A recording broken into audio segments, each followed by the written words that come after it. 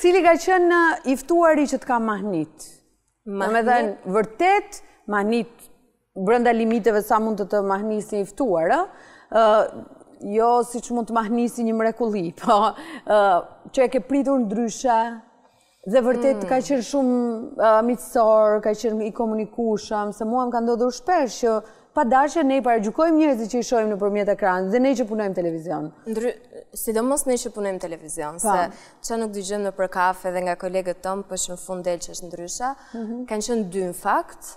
I pari ka qenë Stresi, Stresi është shumë garipa, kam qef. Po, faktikisht shumica e artistëve bëjnë sikur janë çuna garipa, bëjnë sikur janë thjesht, po kur i takojmë ne janë ndryshe. Ai noizi ka shumë por, dhe baba. Atë s'e di akoma. Atë s'e di. A shumë duket, edhe ato e paragjykoj, po. Ja ta shohim, kur ta thrasim nëpër emisione.